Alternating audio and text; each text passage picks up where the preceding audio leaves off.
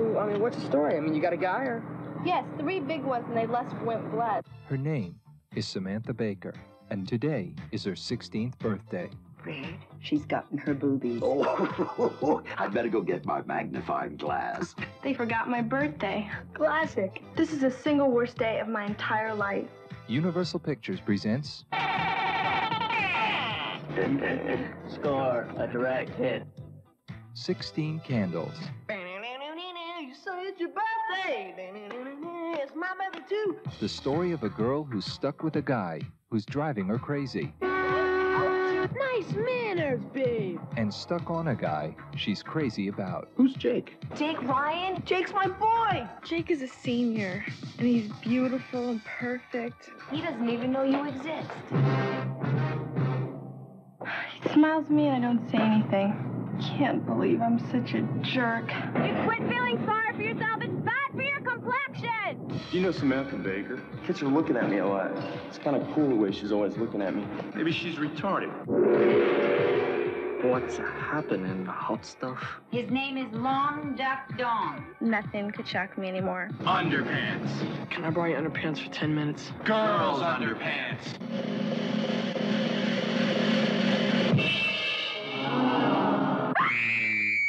Hate that rock and roll rubbish. Everybody in this family has just gone totally out of limits.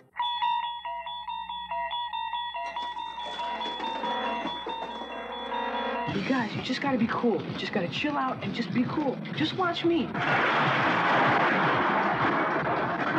Why, you little scuzzbag. I'll let you take Carolyn home. She's so blitz, she won't know the difference. Jake, I don't have a car. You can take mine. I gotta get out of here before anything else terrible happens. She's stuck between a half-wit Very hot, very hot. and a heartbreaker. I want a serious girlfriend, somebody I can love, that's gonna love me back. Pretty intense, huh? Over. Everyone she knows is either on her case You know you're the one I want to buy, huh? or out of their tree. Bonsai! It only happens once in a lifetime, This has got to be a joke. and once is enough. Happy birthday, Samantha. This is getting good. 16 Candles.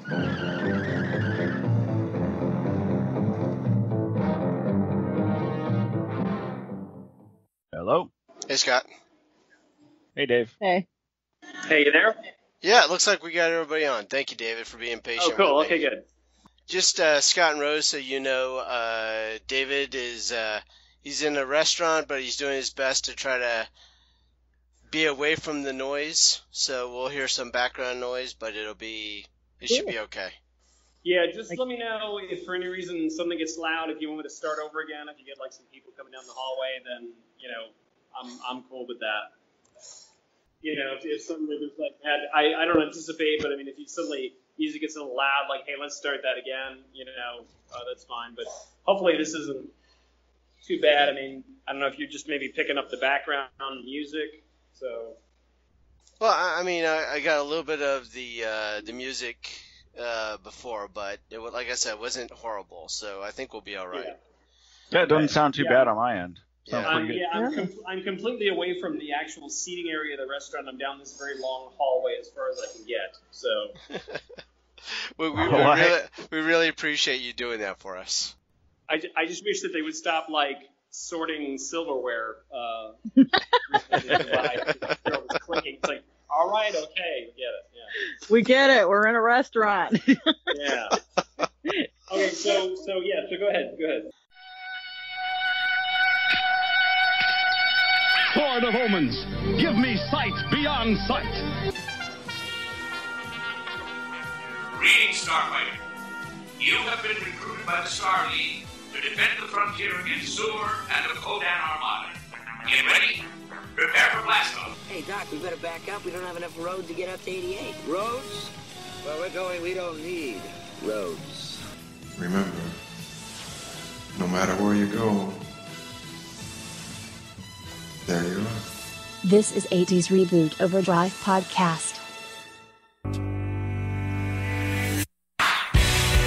were dancing just like Swayze when Jennifer Grey had nose. Oh,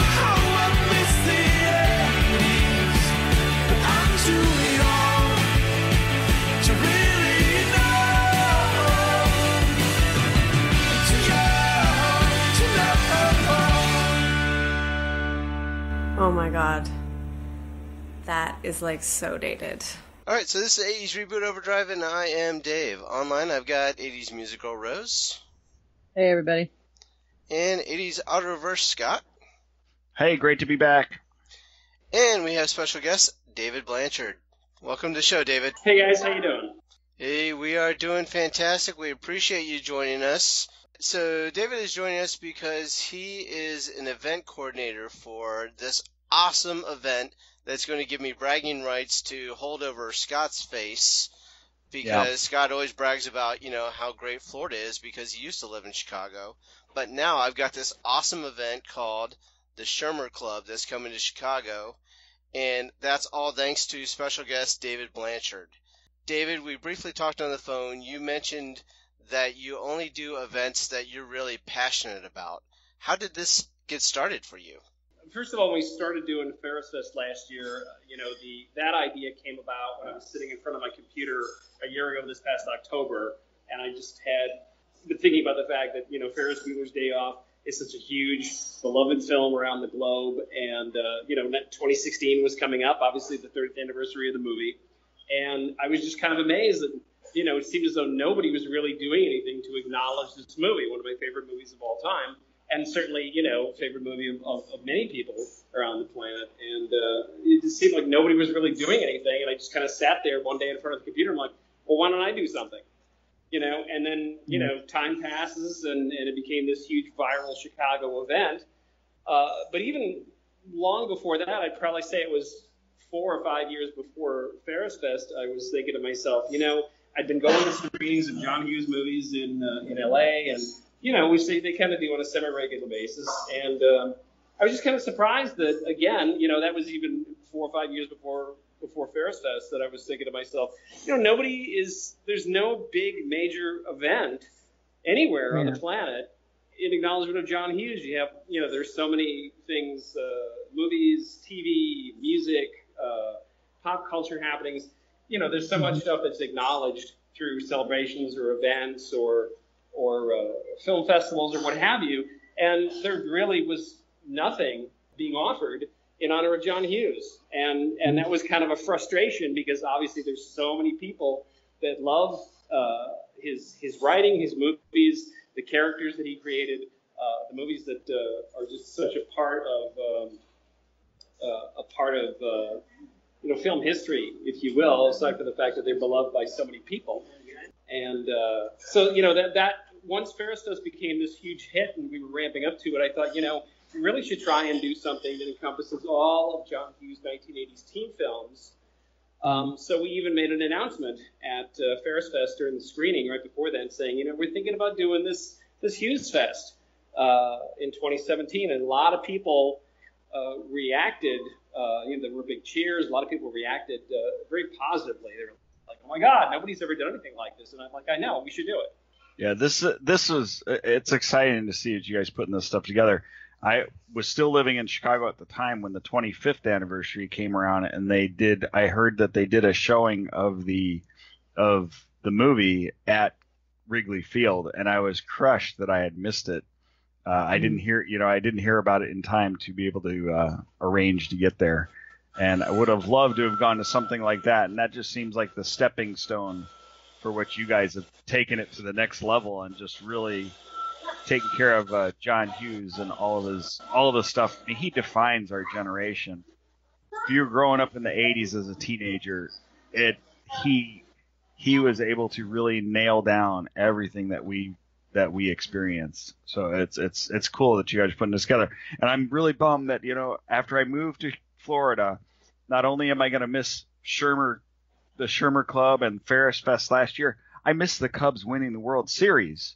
So I feel like as soon as I moved to Florida, everything's happening in Chicago now. I'm like, waiting for you to go. Yeah, but at the same time, I do love the weather, so can't complain too much. Yeah, well, that's true. That's kind of a good handoff. The weather. Yeah. I mean, when I was in Chicago, I've been in Chicago certainly a number of times before last May's Ferris Bueller event, but in ramping up to what we were doing last year, I spent so much time in Chicago, and after a while, I'm like, I'm just sitting downtown having dinner one night. I'm like, I could totally move here. I love Chicago, and I loved Chicago for a long time. And friends of mine there and people I met were like, yeah, you love it now, it's May, but come back in January and February. In fact, don't come back then because you won't want to move. They're like, don't be here in the winter. Just forget that. I'm like, well, yeah, now I know. Because, I grew up in upstate New York, so, I know what it's like about the snow and the ice and the below zero and all of that. So. All right, so, David, what the event isn't just, like, movie screenings. You also get to interact with, like, the stars. What other kind of fun stuff do you have planned for the event? We also have, aside from the screenings that we're doing with a lot of the cast members from a number of used films, we're also doing this immersive location bus tour. It's going to be 6 or 7 buses are going to be going on this citywide and North Shore-wide tour of many of the filming locations, actually pretty much all of the filming locations in the Chicago area for all of the teen movies that were actually shot there. With the exception, of course, of Pretty in Pink and Some Kind of Wonderful, because those were filmed in California.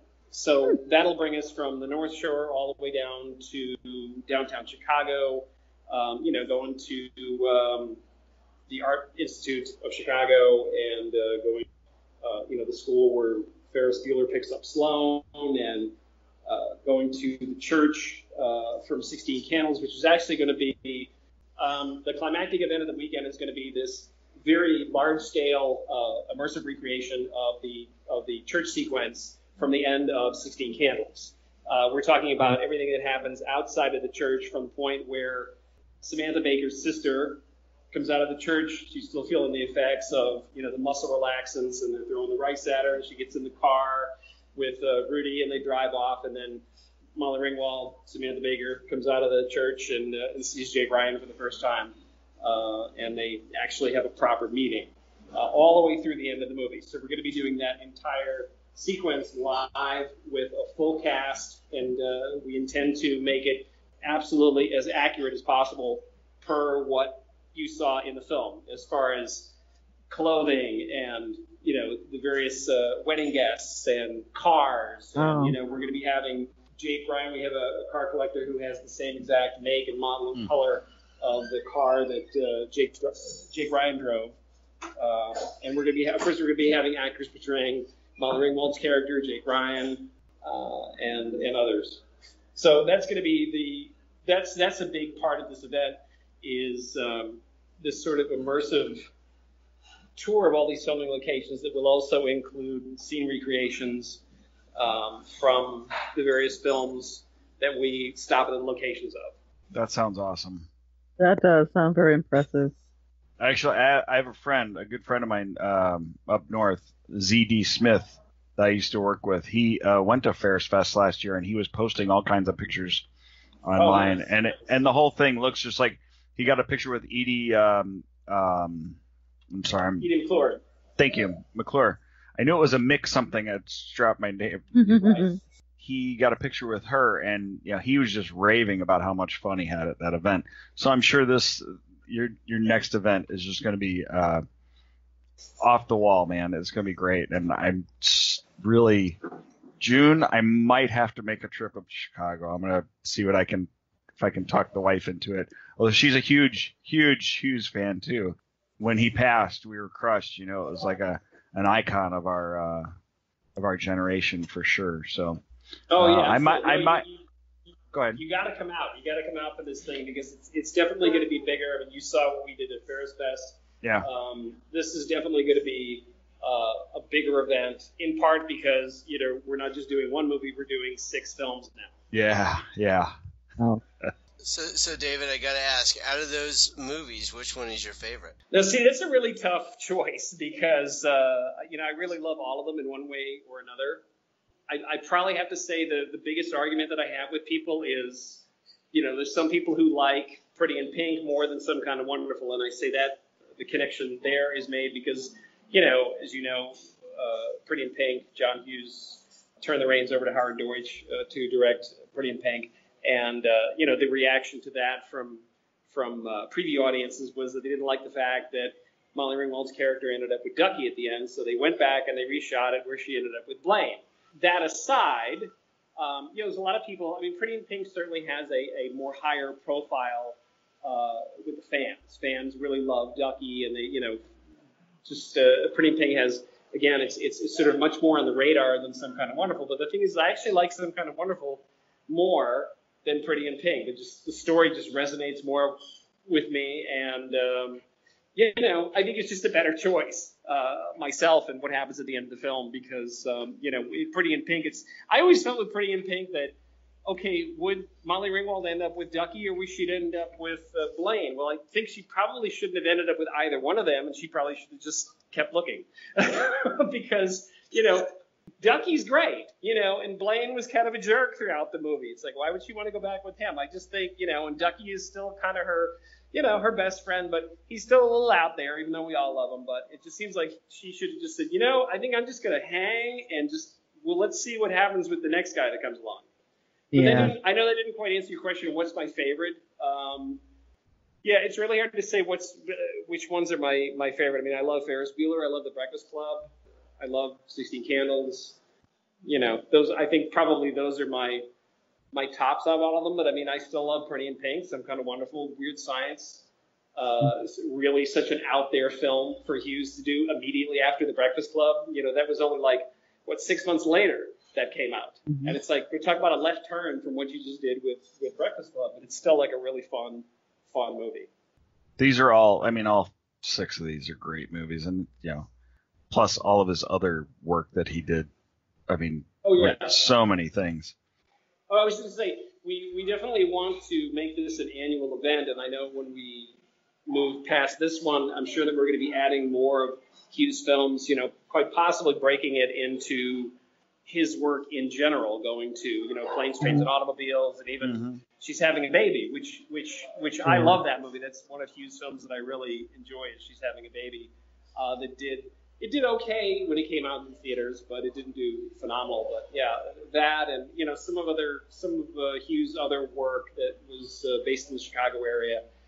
I'm sure that when we get into the following year, that we'll probably kind of broaden the net a little bit and honor those films too. But of course, this year we're just doing the 16 films. Yay, Andrew McCarthy. Yeah. I would come strictly just to see him. He's pretty awesome. Although I always thought, because I like how you said you didn't think Molly Ringwald's character, needed to be with either one of the two that were available to her. I always thought, she was the perfect choice for James Spader's character. But that was like a secret that I kept from most people. Because he was supposed to be the bad guy, But he liked her too. Before. That's pretty good. He liked her too. And it was just honestly, I think they had that Spencer Tracy, Katharine Hepburn kind of a thing going on. It was just she was always so snotty to him and he was snotty right back. And it was just I honestly wanted the two of them to kiss once. But, I guess it wasn't going to happen. But that's just me. That would have been the shocker alternate ending that she just said, you know what, I'm going to go with Steph. And there have been the two good guys would just look at each other with the rest and of you guys. drop jaws, Yeah. That's awesome. Yeah. But I like the fact that it's called the Shermer Club, because I just recently watched Dogma. And there was a scene in there, if you're all familiar with the movie, where Jay and Tom and Bob were talking about the looking for Shermer, Illinois. Yeah, because they're looking for Shermer, Illinois, and this guy John Hughes makes all these, movies, and they come to find out that it doesn't even exist, Yeah. And I'm just it doesn't? Really? You're right. That's so convincing. Yeah. And I loved, and you certainly won't, use the language that Jay used in that scene. No. Of course, makes it that much hilarious. But, I love when he was just it seemed like, the girls are this and the guys are that. Yeah. It's there was a tone put down to the guys and the girls. And he said, except for Judd Nelson, he was harsh. I love that. Yeah. Yeah. I love that too. That was great. So. Yeah, that's great. Yeah, that's such a great scene. He's like, yeah, I never knew. He's like, we looked for this place. You know what? It doesn't even exist. So, such a great scene. And of course, Kevin Smith, humongous John Hughes fan. Yeah. We even asked him to come to the event last year. We reached out to Kevin Smith. We wanted him to come, maybe even do one of the Q&As is you had 2 screenings of Ferris Bueller, and it sounded as though they wanted to make it, but just the schedule was just booked up, and I knew we'd kind of call them a little bit too late, but that would have been crazy. It'd have been awesome, and he would have done a great job on a Q&A because he knows like everything, literally knows everything. Yeah, for sure, he does, absolutely. So that would have been nuts. All right, so it's the Shermer Club. So people can find it going to theshermerclub.com. And it's in Chicago, Illinois, June 22nd through the 25th. And so is there any other information you want to give about the event, David? Something that we're still doing. I mean, you saw the lineup on there, and everybody's very excited about all the guests that we have. I got to say that the minute that we signed Andrew McCarthy, the interest level on Instagram and Twitter, social media, everybody was like, "Oh my God, now I got to go to this thing." They're like, "What? No, I'm getting my tickets right now." People were just kind of, they were really excited about when we signed Andrew McCarthy. That just brought everything like just that much more to the next level.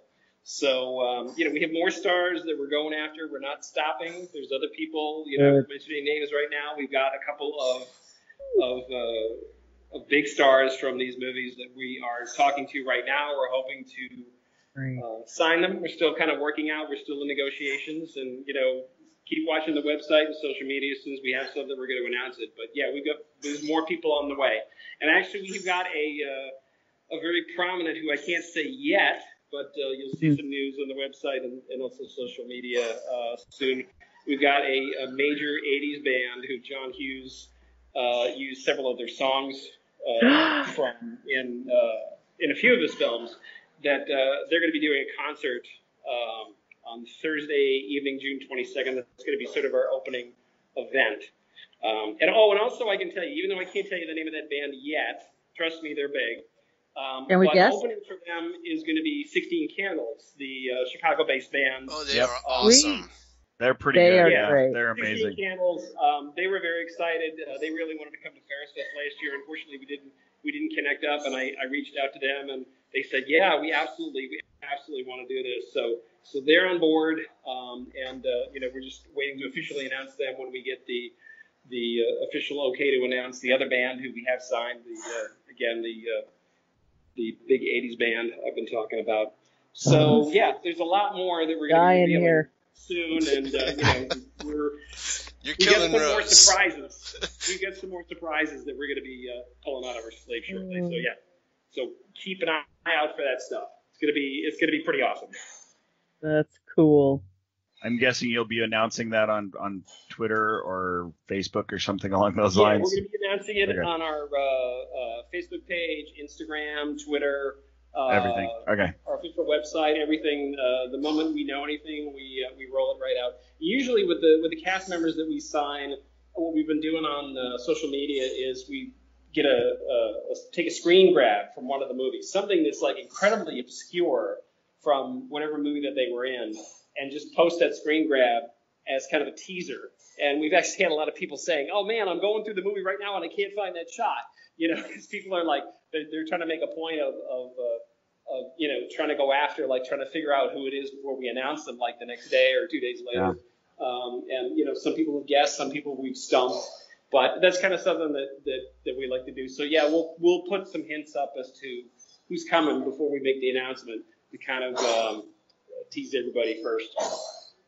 So. Dave, I bet you can't wait to see Amanda Jones too, huh? Amanda Jones, yeah, that's going to be pretty cool. I've actually met Leah Thompson previously, and she's really very personable. She's very friendly. I'm so glad that she's going to be joining us. And of course, this is going to be the first time since Some Kind of Wonderful was released that she and Craig Sheffer are actually going to be together at a public event. Wow. So that's going to be interesting. Of course, they were boyfriend and girlfriend.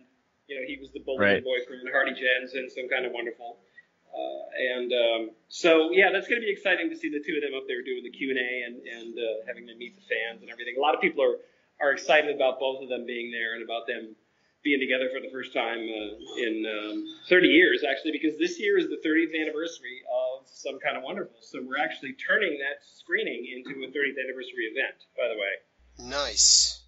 So yeah. And much like you guys were talking about for Pretty in Pink, I've got the same kind of discussion for Some Kind of Wonderful. I think Amanda Jones should have ended up with Keith. It's a tough call because I love Watts. I had this big crush on Watts when that movie came out, so I'm like, we contacted Mary Stuart Masterson and we're still kind of talking to her a bit, and I really would love to see her come to this just from my own personal favorited character of Watts. I love Watts. Yeah, I had a huge crush on her too. Totally. Yeah. You can't beat Amanda Jones. I know. Come on. No, come on. No, Dave and I have had this argument several times. I liked Watts. He liked Amanda Jones. So, yeah, I'm with you on that one, David. Yeah, Amanda Jones, I mean, she's great. She's cool. You know, I dig her. But Watts is just like, she's just got that style. She's got the personality. She's just like the whole package, you know. She sounds great. And those are two random people walking by. So, and they agreed. They agreed with Watts. And they agreed, yeah. Yeah. Yeah. So Watts is just, Watts is probably like my absolute favorite. Well, not my absolute favorite. Watts has to be one of my absolute favorite characters from any John Hughes film. Oh wow, cool. Definitely. Not. I can't say my absolute favorite, but I mean absolutely top on the top list. She's one of my absolute favorites. So I was totally cool with Keith getting together with her at the end of the movie. I would say of all the girls, she was my favorite for sure. I had the biggest crush on her of all the girls of all the teen movies and all that. I think Watts was probably at the top of my list. Yeah. Something about her. I don't know what it is. It was Some Kind of Wonderful. Not sure. Right, there you go. I'm sorry I had to throw that out. Whoa. Oh, you totally nailed that. That was perfect. Yeah. You know, while you're talking about it, you guys think about like, okay, what are the other? Trying to think of like, the other girls in John Hughes movies. You know, I mean, that's something that we could have at the event is kind of a, you know, what are your favorite guys in the John Hughes films? What are your favorite girls? You know. Yeah, just looking at everything. Yeah, I'd probably just say, what's my favorite girl in the John Hughes movie? It's Watts. Yeah. It has to be Watts. If you narrowed it down to sex, male, female, it has to be Watts. And then, I don't know, who's after that? Maybe like, you know, Sloane. Sloane, yeah. Oh, yeah. Yeah. I had a Um, crush on her, too. She was cute. Sloane, yeah, for sure. I can't But believe you guys haven't even brought up Kelly LeBrock yet. Now I was waiting for that one because that was the ultimate girl there. Right. Yeah. Kelly LeBrock is great, but she's kind of like one of those unattainable women. You know. I agree. All you gotta do is get your computer out. Women who, you know, the girls that the girls that it was possible to like actually attain when you were that age. You know? Yeah, you're right. Yeah. I don't know. I liked Ally Sheedy in The Breakfast Club. I've always liked Ally Sheedy in The Breakfast Club. Yes, Ally Sheedy in The Breakfast Club. She's definitely on my list. Yeah. Mm-hmm. I agree that Ally Sheedy is a close. She was an interesting character for sure. But Watts is still. I gotta say, I think Watts is the one. Yeah, there was just something about her. She's just so cute. Yeah. Oh, yeah. You know, her attitude, and then I think she's got that edge to her. Exactly. I was in the rock and roll crowd, you know, the heavy metal group, and not a group, but you know, the heavy metal crowd. And I think of all the girls, I think she would have fit most into that little crowd, you know, especially being a drummer. She was cool. She's a musician too. I mean, that's cool stuff. Great character. Right. Exactly. And she nailed it too. As the character. Oh yeah, absolutely. Believable, absolutely. Totally believable.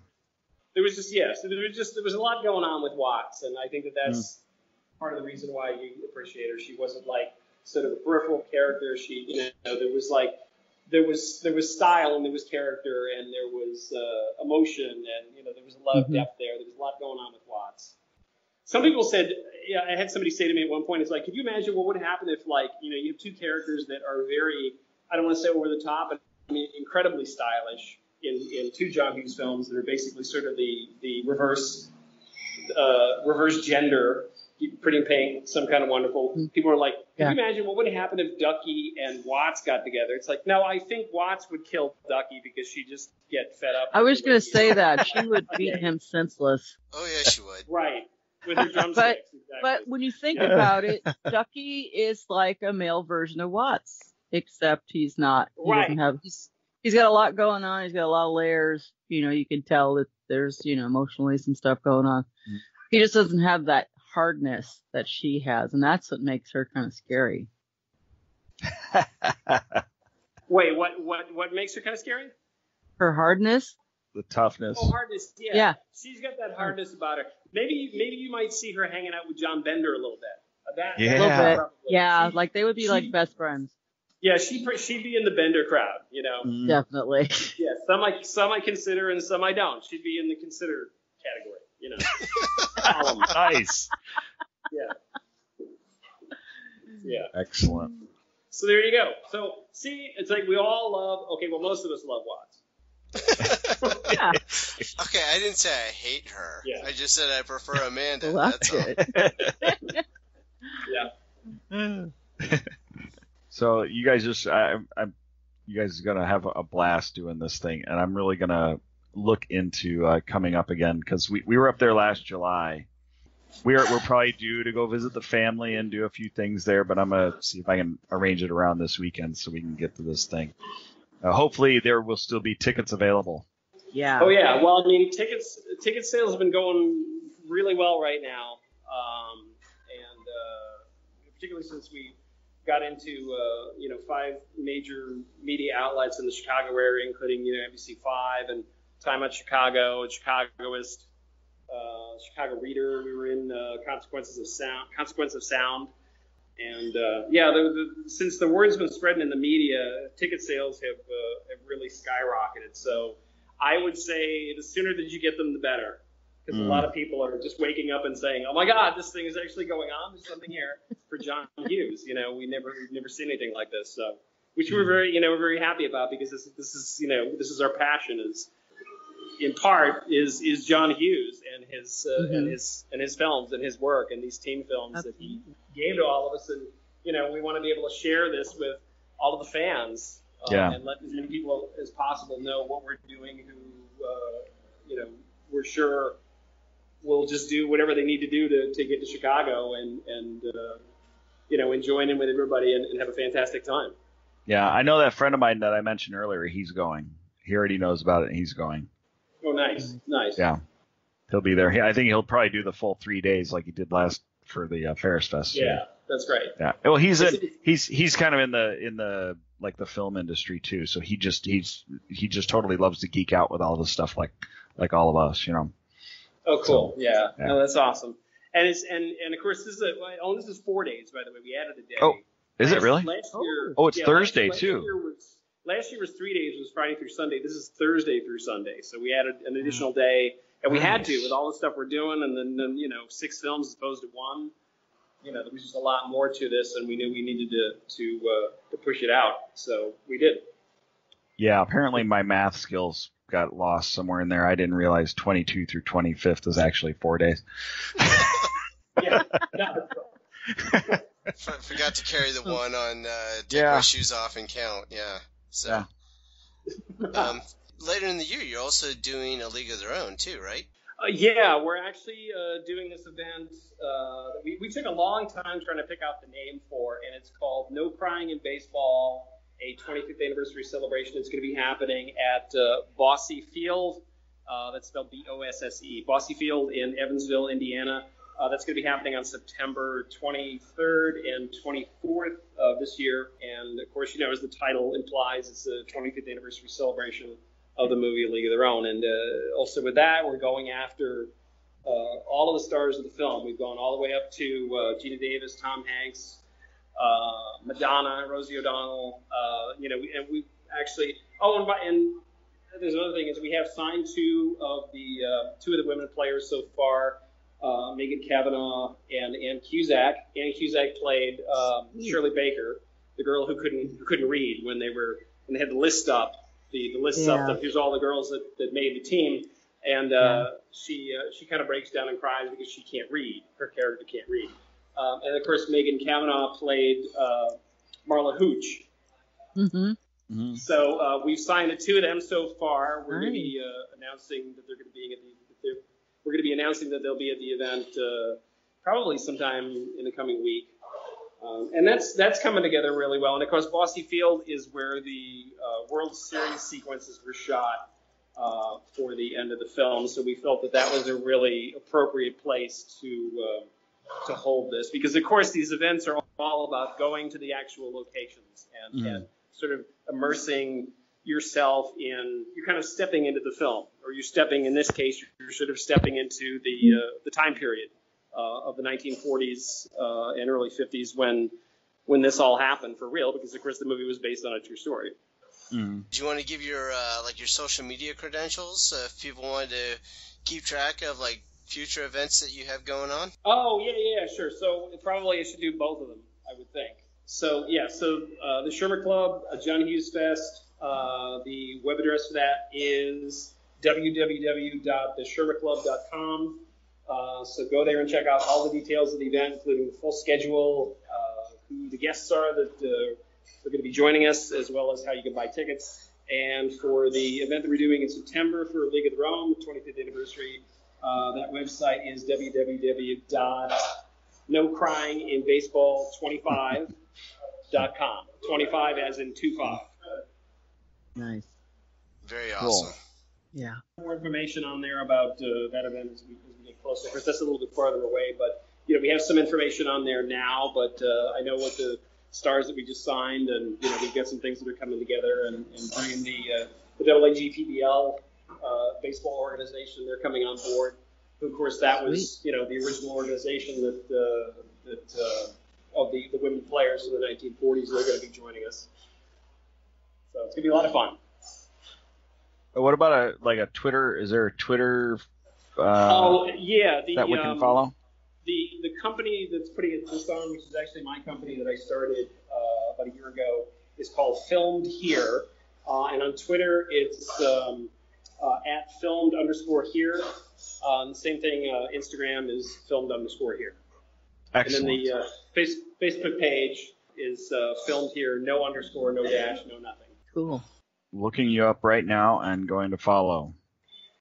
Yeah, we wanted to make everything uniform. We started the Facebook page first, and it's like, okay, Filmed Here, we could grab that. Then we got into Instagram and Twitter, and it's like, oh no, somebody else grabbed Filmed Here, so we had to have that underscore there to make us unique. So, David, well, we really appreciate your time and sharing everything about the event. I know I'm excited to live in Chicago. Ha ha ha, Scott. Hey now. Yeah, I swear. I really don't get a lot of opportunities to rub stuff into him. So, it's funny. I can get it, I will take it. I didn't join your podcast until I moved down here either. It's just true. It's all it's just timing. So yeah, hey David, thank you so much for joining us on the show. I had a blast talking to you. Yeah, absolutely. I'm glad we were able to make this happen, and thanks so much for having me on the show. I appreciate it. Thank you. Thank you for keeping the fire alive as far as, Yes. John Hughes and the nostalgia that encompasses who he is. So. Well said, Rose. Very well said. Yeah, and and absolutely, it's my pleasure. I'm glad that we're creating a place for John Hughes fans to finally be able to come together, en masse and enjoy and be able to share the passion for Hughes team films. Awesome. With that, everybody have a great night, and thank you for reliving the 80s with us. Good night. Bye. Take care. We hope you've enjoyed this show. This podcast is part of the 80s Reboot Overdrive channel on Southgate Media Group. You can follow us on Facebook on the 80s Reboot group page. We're also on Twitter and Tumblr at 80s Reboot. We invite you to check out all the wonderful podcasts and blogs available at southgatemediagroup.com. And thank you for reliving the 80s.